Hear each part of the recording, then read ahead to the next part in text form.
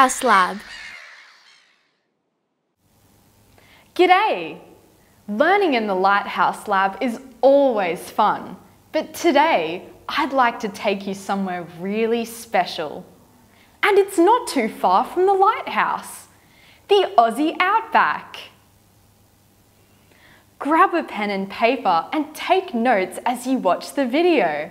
You can download and print out the Aussie Outback worksheet from the link below, and I'll take you through a quick quiz at the end. Are you ready? Let's go!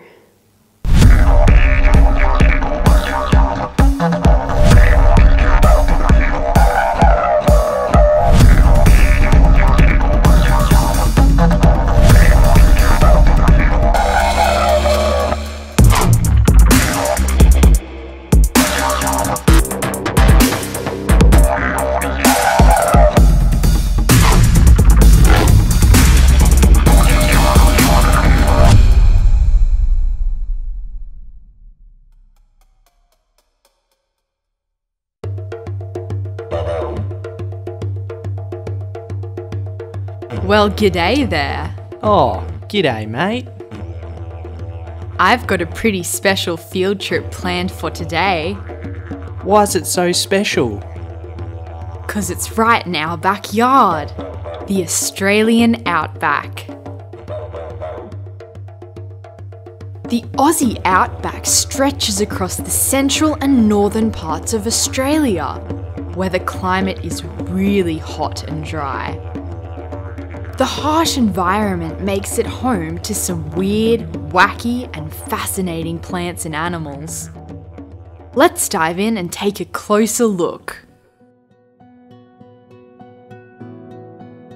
When I think of Australia and animals, kangaroos are usually the first thing that comes to mind. Kangaroos, or as us Aussies like to call them, roos, move about by hopping on their springed hind legs. Kangaroos belong to a special group of mammals called marsupials. Roos, like most marsupials, carry their young in a pouch. How cool is that?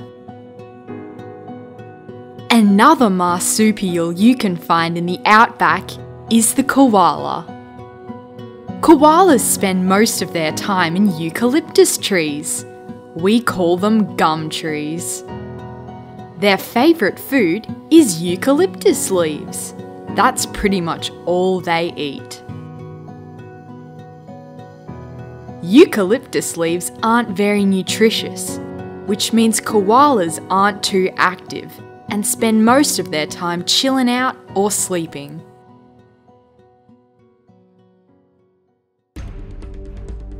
But don't be fooled, not all animals in the outback are cute and cuddly. The hot weather makes the outback home to a range of venomous snakes. The most deadly of them all? The inland taipan. These slippery sticks can grow to a length of 2.5 meters. Their venom is incredibly toxic. A single bite from one of these guys has enough venom to kill 100 fully grown men. Taipans also change colour throughout the year.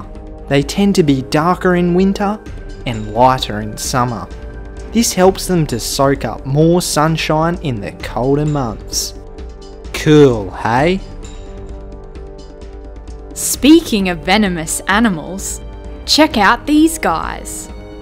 The redback is one of Australia's most venomous spiders. They're hard to miss as they have a distinct red stripe down their back. Bright colours like this are nature's way of saying, "Back off, I'm dangerous." Message received loud and clear. Despite being only about 1 centimetre in length, redbacks love to capture much larger animals in their web, like lizards, other spiders, and even snakes. Once the redback traps its prey, it injects it with a deadly venom, immobilising and killing them in a matter of minutes.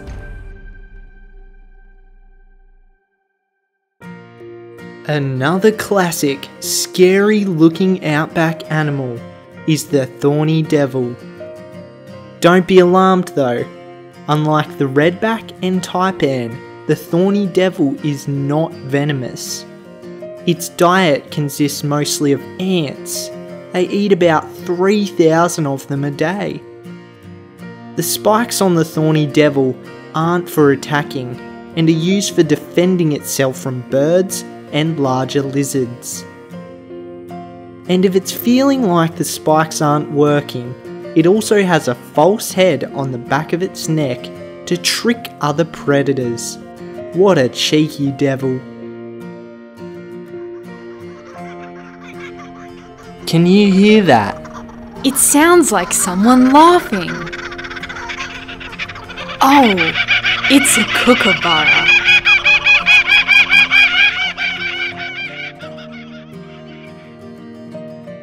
This Aussie bird is a type of kingfisher, but eats mostly land animals, such as mice, snakes, and insects. Although their call sounds like a hysterical laugh, it's not because they just heard a funny joke. Kookaburras sing to mark their territory. It's their way of saying, "Hey, this is where I live." But flying around in the outback is another bird, 10 times the weight of a kookaburra. It's the amazing Wedge-Tailed Eagle. This bird is mighty, having an average weight of 3.5 kilograms and growing to 120 centimetres in length. It is Australia's largest bird of prey. They eat pretty much anything they can get their talons on, and are known to eat introduced animals such as rabbits, foxes, and feral cats.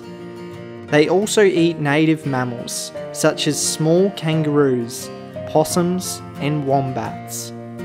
The wedge-tailed eagle's powerful wings allow it to soar up to heights of 2,000 metres. They are also the only bird that has a reputation for attacking hang gliders, paragliders, and even aerial drones.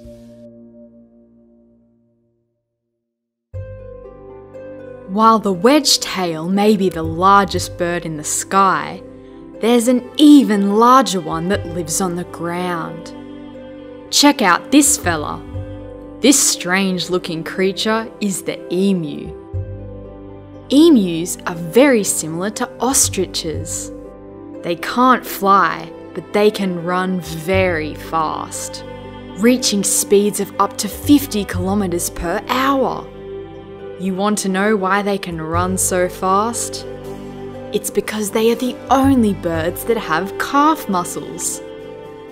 You can also sometimes hear them from up to 2 kilometers away, as they have a deep and powerful voice that is used during mating season. Like wedge-tailed eagles, emus eat pretty much whatever they can find. This includes grasses, seeds, flowers, and insects such as grasshoppers, crickets, and beetles. Now get ready for the biggest and baddest creature of them all. The saltwater crocodile, or as I like to call them, salties. These beasts can grow up to 6 meters in length and can be as heavy as 1 ton. Crocodiles are an ancient animal and have been around for millions of years. They've survived this long due to their strong bite, fast swimming ability and their aggressive behaviour. They are also one of Australia's best hunters as they move silently and quickly through the water. But when they attack, you better be ready. The salties grab their prey in seconds, dragging them underwater, flipping them in circles, doing the almighty death roll. Australia has some of the most fascinating animals, and we didn't even get to mention them all. I really enjoyed this trip to the Australian outback. How will I find you for the next field trip? You can just give me the old cooey call.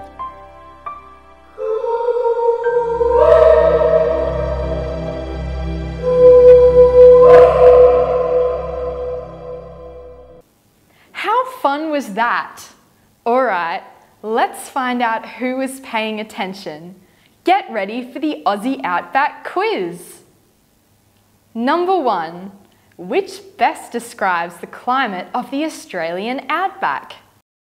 A. Cold and wet. B. Warm and humid. C. Hot and dry. D. Cold and rainy. If you chose hot and dry, you're spot on. Number 2. What is the name of the group of mammals to which kangaroos and koalas belong? A. Marsupials. B. Echidnas. C. Monotremes. D. Bears. That's right! Kangaroos and koalas are marsupials. A marsupial is a mammal that has a pouch or sac in which it carries its young. Number 3. What do Aussies call eucalyptus trees? A. Eukies. B. Gun trees. C. Pine trees. D. Gum trees. Eucalyptus trees produce a gum-like sap on their branches and trunks. That's why we call them gum trees down under. Number 4. What is the deadliest snake in the Aussie outback? A. Brown snake. B. Inland taipan. C. King cobra. D. Tree snake. A single bite from an inland taipan has enough venom to kill over 100 people. Crikey, you'll want to stay away from that one. Number 5. What is a redback? A. A snake. B. A bird. C. A spider. D. An insect. Another venomous Aussie classic. A redback is a spider. Number 6. What type of animal is the Thorny Devil? A. Amphibian. B. Mammal. C. Reptile. D. Bird. The Thorny Devil is a type of lizard, making it a reptile. Number 7. What type of bird is a kookaburra? A. Parrot. B. Kingfisher. C. Eagle. D. Raven. How'd you go? The laughing kookaburra is a type of kingfisher. Number 8. Which is Australia's largest bird of prey? A. Kookaburra. B. Peregrine falcon. C. Emu. D. Wedge-Tailed Eagle. That's right, it's the amazing Wedge-Tailed Eagle. Number 9. What flightless bird might you come across in the Aussie outback? A. Emu. B. Cockatoo. C. Eagle. D. Magpie. There's plenty of cockatoos, eagles and maggies in the Australian outback, but all of these birds can fly.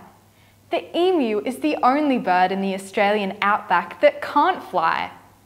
It's also the second largest bird in the world by height. And finally, number 10. What is a salty? A. A type of platypus. B. A type of marsupial. C. A type of crocodile. D. A type of snake. Ah, the infamous salty. It's a crocodile. How did you go? See you next time in the Lighthouse Lab.